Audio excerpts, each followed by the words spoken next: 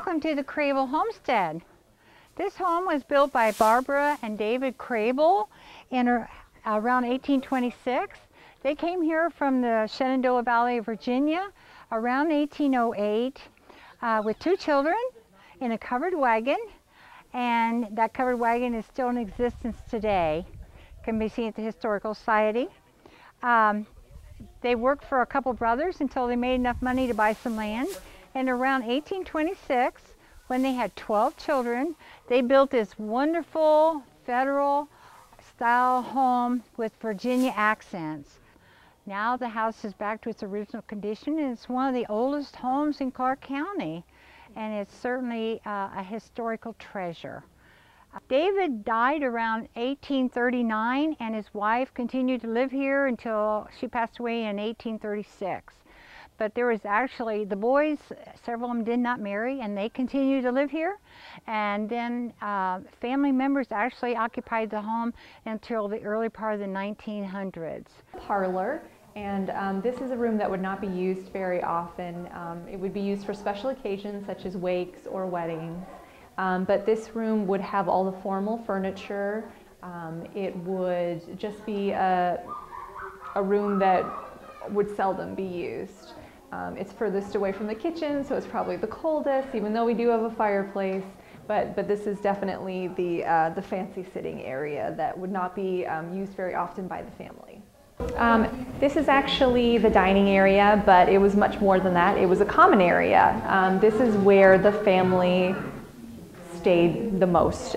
They would eat here, they would cook and sew, small things here. The kitchen is right behind us in a separate building, but this was the warmest place in the house and it saw the most activity.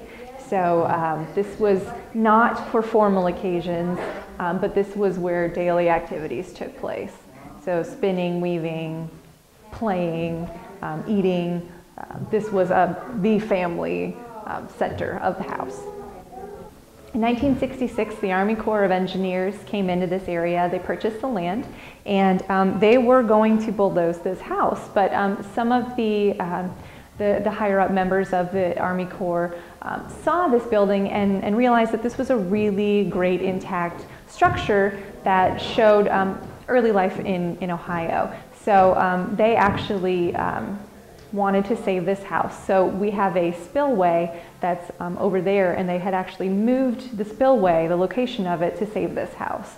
So even in the 60s, it was an important structure to the people that came into this area. They recognized the history and the importance of this house. Right, we've got herbs here that would be dried over this fireplace and also the kitchen fireplace. There's an arm here, so this arm can swing back and forth. That would be used for cooking, for doing small things in here, for heating up water, and it's just an easy way to get the hot water out of the area without burning yourself. So, and if you notice on these deck of cards, they are not numbered. So if you were playing a card game, you have to be pretty adept at counting your cards.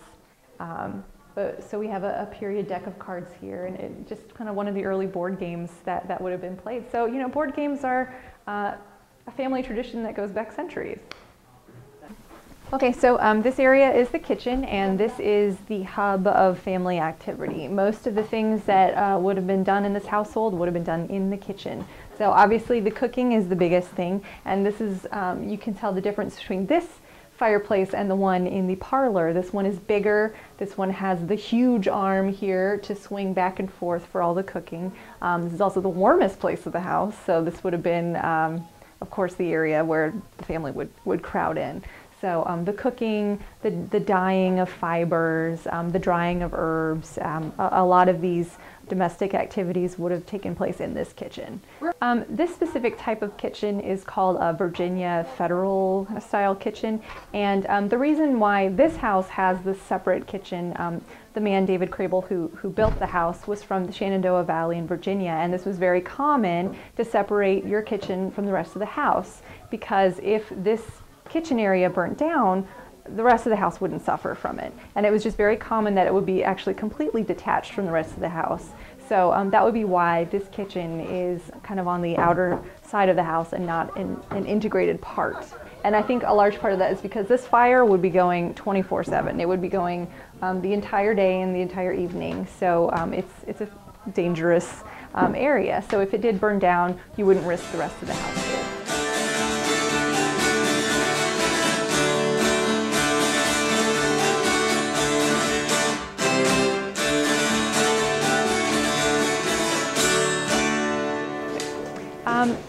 This type of activity requires, a lot of love and dedication, and it wouldn't be in the position it is right now without volunteer support. And I actually got involved in this for a love of history and a love of heritage. And it's something that I think local communities can really take part in it and really feel a sense of pride in the local treasures that we do have in this area. And so I think that volunteering for organizations like this, for nonprofits, really gives back to the community, and it really supports a really important part of our heritage and our neighborhood.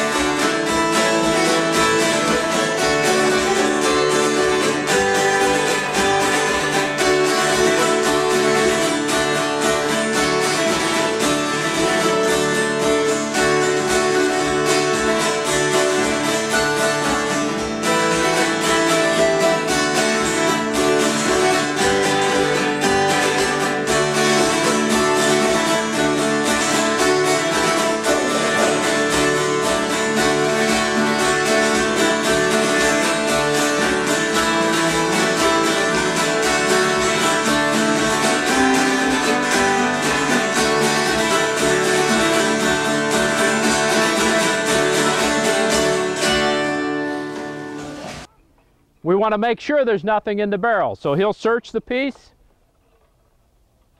Finding nothing, sponge. Sometimes there's a tiny little piece that won't be picked up by that searching piece, and that sponge may pick up a tiny little piece, so that's what we're clearing the barrel. Advance the load. Now he's put the charge, a pre-made charge, into a bag and he carried it up. Load! He's making sure the charge is round and will fit in the barrel. Ram home, charge!